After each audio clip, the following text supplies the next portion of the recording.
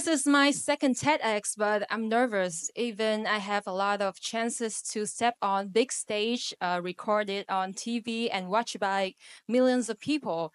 I'm still nervous. But before I introduce myself, I want to ask you a question. Do you know this character?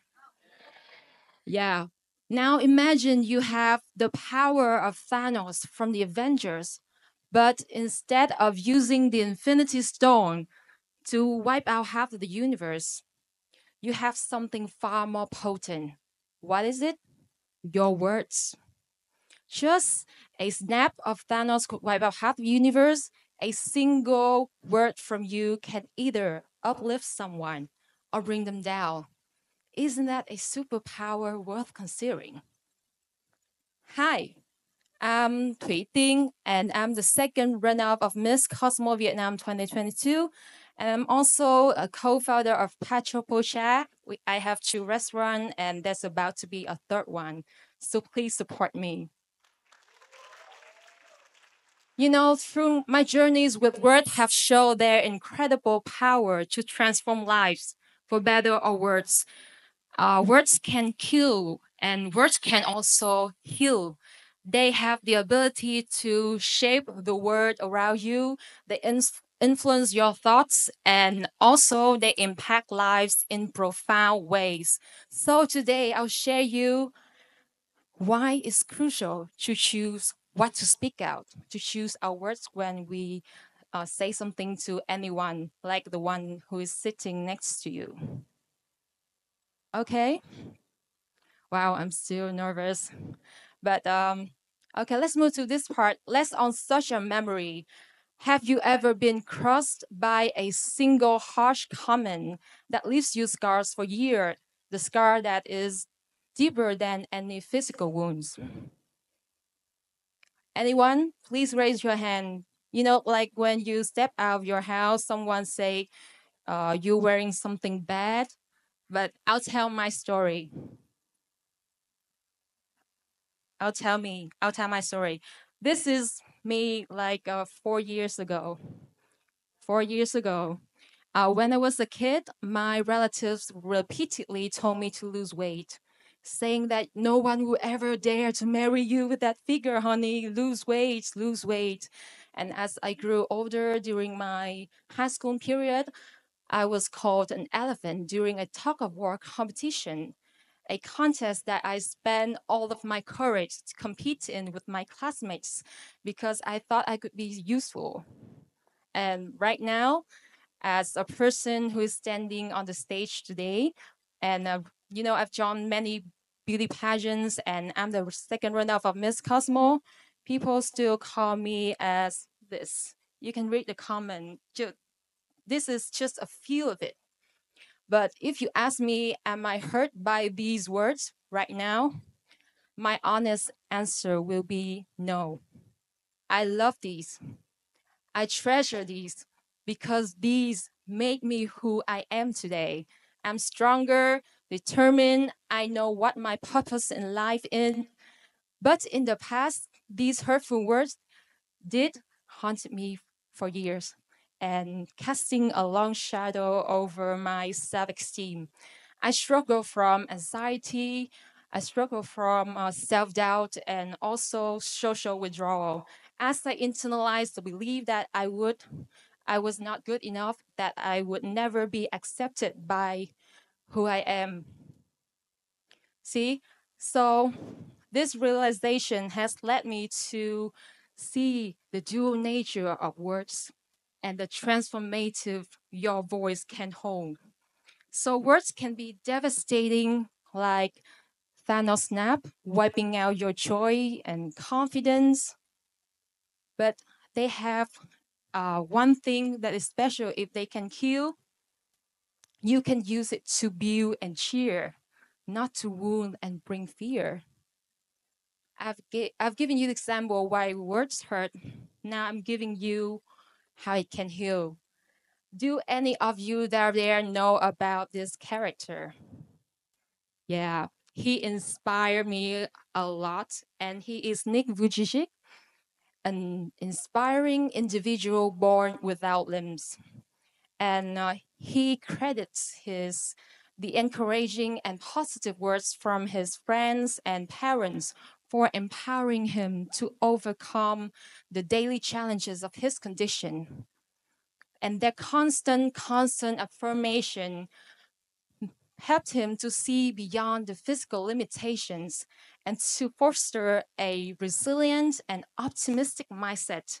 And up until today, he still uses his voice to inspire others around him, showing that words can be powerful medicine to heal your wound by giving hope and new perspective. I was like so. I was devastating. I suffer from depression, like antumbite. Yeah, and it was a long journey to me for me to have the Thuy right here, and I'm so proud of it. When I was fat and during also my competition as a beauty pageant competitors, people make a lot of hurtful comments about my thighs. I was born with big thighs, but it is my shape, and I was so nervous about that. And then my friend told me that it's okay. It's your uniqueness. Embrace your curves. I think you're totally fine. In fact, it is a trend for many beauty gurus in foreign to have big thighs. They have a lot of, like swats, right? So it's okay. Words can heal you. And similar to how Nick was influenced by his loved ones, you've seen how words can kill, how words can heal. So, what are our choices and responsibilities? Every day when we step out of our house, we make 100 of choices. What do I wear today? What shall I eat for lunch, for dinner? But one of the most important choice is the choice of your word. Any of you recognize this character? Oh, sorry, I have a concluding sentence. But do any of you know this character? You can raise your hand if you know her. Yeah, I can see a lot of hands out there. She's Malala Yousafzai, the youngest ever to receive a Nobel Peace Prize at the age of 17, right? She is an inspiring young woman who transformed her voice into a global crusade. Back when she was a teenager in Pakistan, she spoke out against the Taliban's ban on girls' education. She's fight for advocating for girls' education, advocating for her rights. Her advocacy delivered through blogs, reviews, and public speeches drew not only international attention, but also posed severe risks to her life.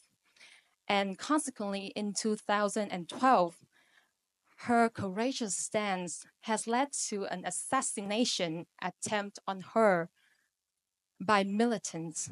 But yet, this did not silence her, it only amplified her voice.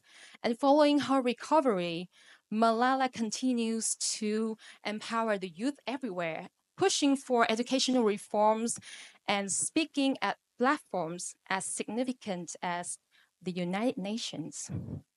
Her speeches and her book, I Am Malala, have inspired millions around the world to support education and to recognize the power of a determined voice. You know, her ability to articulate a clear, compelling message has turned her life struggle into a worldwide movement. Isn't that great?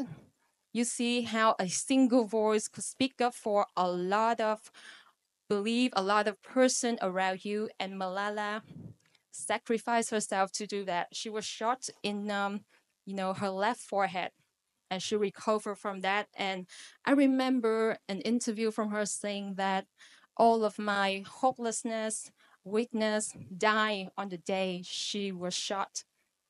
And she's even more determined to speak up for what she thinks is right.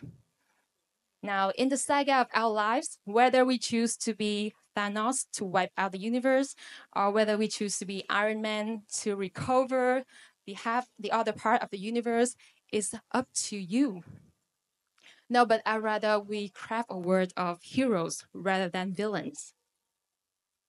And we too can somehow leave some beautiful marks on these beautiful words by choosing to fight for justice, for education, for the one who is sitting next to you, for the one you love, by speaking up. Use your voice to speak up for what you think is right. So let's decide that we use our words and let it be the messenger for peace, advocate for change, and builder of the futures. I'm honored to have you all here with me listening to my speech. I'm deeply honored. But before we part ways, I challenge you to use your voice to foster kindness, inspire courage, and to empower the one around you. Use your words wisely. Use it with a heart. And let's not just speak, but speak with a purpose. Thank you.